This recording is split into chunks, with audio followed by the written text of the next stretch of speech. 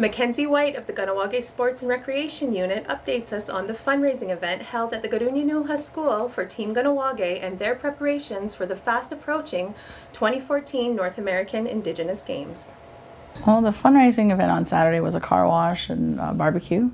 It was a good success. We had a lot of people come out, a couple hundred. We raised almost $5,000. It was like $4,800. These funds are going to be going towards uniforms and equipment for the team. This next week we'll be setting up outside the council office on Thursday, May 29th. We'll be selling some merchandise and have a little half and half there as well.